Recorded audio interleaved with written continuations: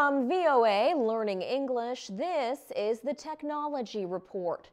Vietnam has reported growth in its communications, information, and technology industries over the past 10 years. Vietnam's government has high hopes for the future.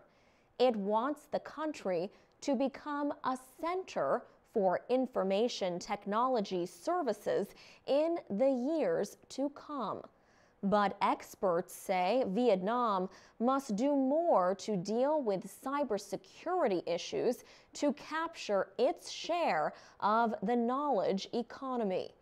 A major problem is malicious computer software known as malware.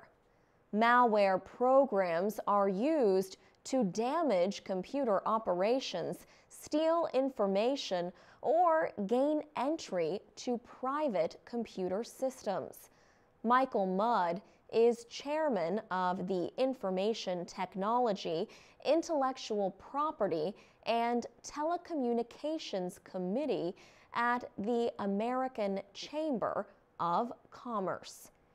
He says Vietnam is among the top 5 suppliers of malware and spam messages in the world.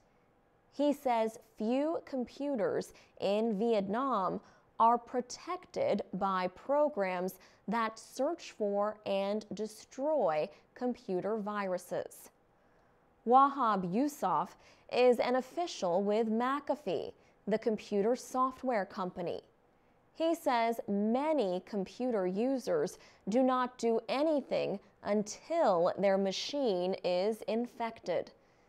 The use of pirated or stolen software is one of the main ways malware can infect computer systems. The Business Software Alliance says about 80% of the computers in Vietnam have pirated copies of software programs. Michael Mudd says Vietnam needs more IT experts who can care for computer systems and remove malware from the machines. He says education about cybersecurity should start at school age. He says this will help people understand the value of using legal software and antivirus programs. For VOA Learning English, I'm Alex Villarreal.